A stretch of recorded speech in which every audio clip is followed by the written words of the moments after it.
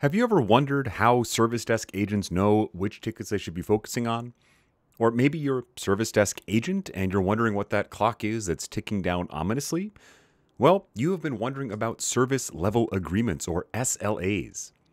Here, we're going to dig into what an SLA is, why they're important, and how tools like Jira Service Management help us keep track of them. Let's jump in. Service level agreements or SLAs are just agreements between groups to do things in a certain amount of time. Typically in information technology, this will be the form of an official agreement between the IT organization and everyone else on how long certain types of tasks will take to be completed. For example, the IT org may commit to completing a password reset in 2 business days, or maybe they will commit to responding to every ticket within 1 hour. Now, ideally, every ticket has an SLA associated with it. And this is important because it is a very objective metric that everyone can look at to help figure out what's going on. Now, typically you don't go in and manually type in an SLA for each ticket. Instead, you use your system like Jira Software Management to find certain criteria.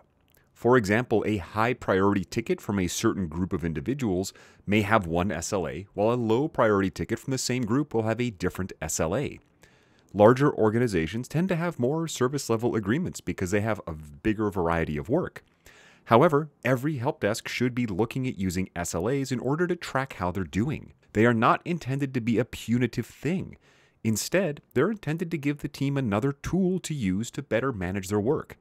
For example, if we agree to a 4-hour SLA to resolve a password reset, and we're constantly taking more time than that, we want to investigate why. Maybe the system runs slowly, or maybe our team needs more training, or maybe there's a bug or something else. Similarly, if we agree to create a new account in 3 days and we're constantly doing it in only 1 day, maybe we can evaluate why we're so much quicker than we thought and see what we can learn from that. So now that we understand what an SLA is, again just an agreement between groups, let's jump into Jira Service Management and see how they look and how we can configure them to best support our teams. Here I am in Jira Service Management Cloud Premium, but this should be almost identical in every version of Jira Service Management. And I am looking at a ticket. And I can see up here in the top right, there are some SLAs already on it that are already ticking down. Now visually I can see there are 2. One is called Time to First Response. And this is both a generic SLA, one that shows up out of the box, but also an important one. This keeps track of how long it took me as the agent to respond to the customer. And I might just say, thank you, Rob, I've got your issue, I'm looking into it. The other SLA I have is called Time to Resolution, and this says I get 80 hours. Now the other information I have is when these SLAs will expire, or when I will breach them. In this case, I have 7 hours and 36 minutes left to respond. And it's telling me it's due on March 3rd. Now, this is over the weekend, so this is good news. It means I'm not penalized for not working on the weekends, and I can clearly see when I have to respond by. For my time to resolution, I can see that this is due on March 14th, so I have a little bit more time to resolve this. So right away as an agent, I might come in here and reply to the customer and just let them know we got their ticket. So now that I've responded to the customer, I can see the SLA has changed. I now have a nice little green check mark, and it says that it was met in 5% of the total 8 hours. So this is some information that I can use to help improve my process. Maybe I realize I constantly take too long, or I can speed this up. This green check mark also means that the SLA has stopped. It is no longer ticking down because I have responded. I do, however, still have to resolve this ticket sometime in the next 80 hours. Now, frequently, SLAs will be displayed in queues, which are essentially saved searches that agents can use to figure out what needs to happen. And in this particular queue, I have a lot of SLAs that are breached. These red SLAs are visually telling me I've gone over the amount of time I have to resolve the ticket. So if I'm an agent looking at this queue, I should probably start with the ones that are the oldest or that have the oldest SLA clock. In this case, I'm 540 hours past my due date. So this is a great way to sort tickets. How much time is left on that timer? And then I should be tackling those first to get them out of the way.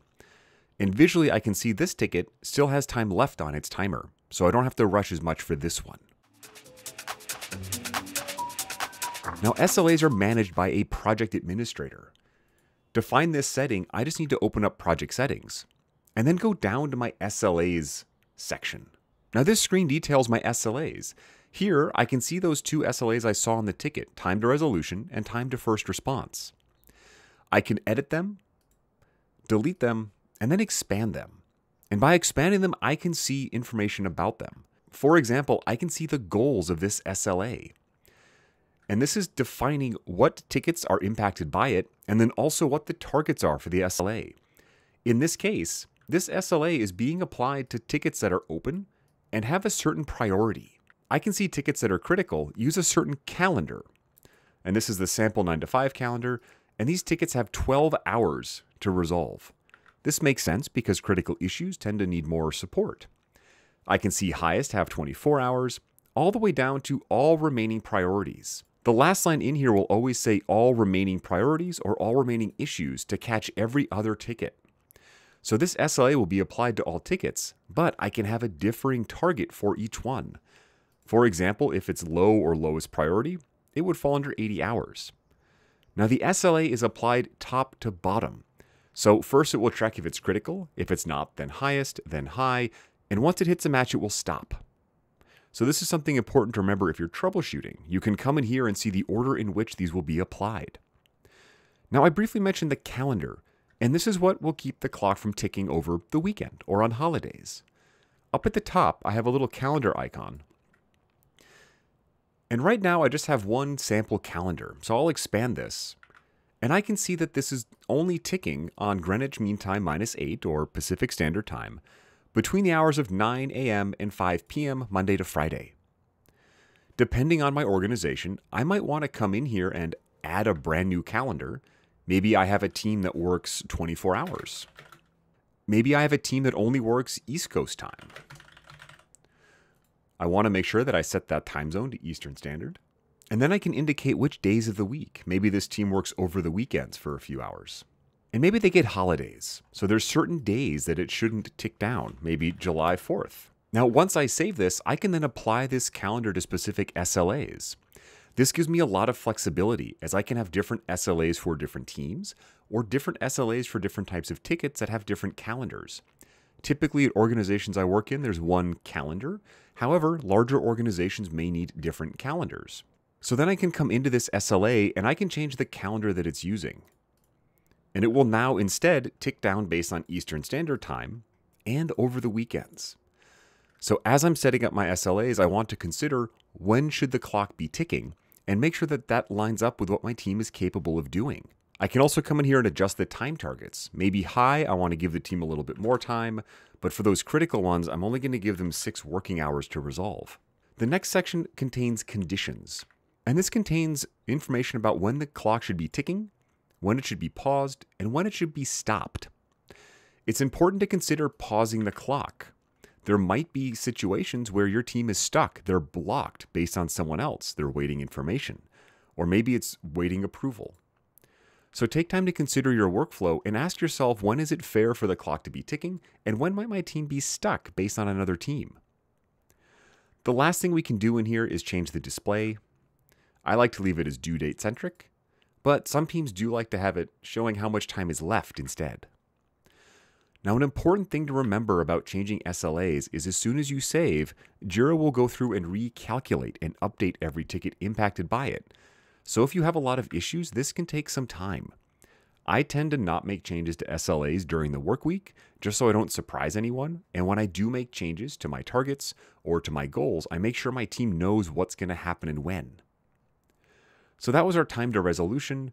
We also have our time to first response.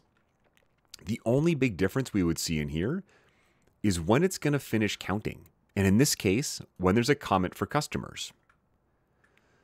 So these are my SLAs. I can come in here and add new ones, and I can make modifications to existing ones to best meet my team's needs. If you haven't already, definitely jump into Jira and take a look at these. Getting hands-on will help you understand this concept and how it's expressed in Jira a little bit more. So that is a service level agreement.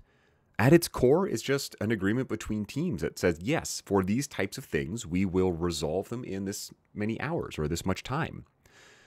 These are important things. Typically, management on a team would decide these and formalize them with the partner groups.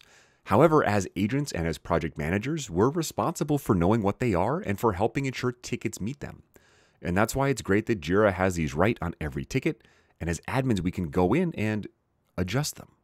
So I'm curious, how does your team use SLAs? Drop me a comment. I'm curious to see what SLAs you use and how you support your team to make sure you can hit them all. Also, please like and subscribe. That lets me know you like this content and will help me build out better stuff for you. So I really hope you enjoyed this, and I'm really hoping to see you again in one of these again soon. Me again, thank you so much for watching that video. Check out more here, and pop down into the description. I've got a blog with weekly content. I also have a lot of online learning on Atlassian stuff and project management. And if you need personalized training for you and your team, reach out and let me know. I'll be happy to get something set up for you. Thanks again for watching, and I'm looking forward to seeing you here again soon.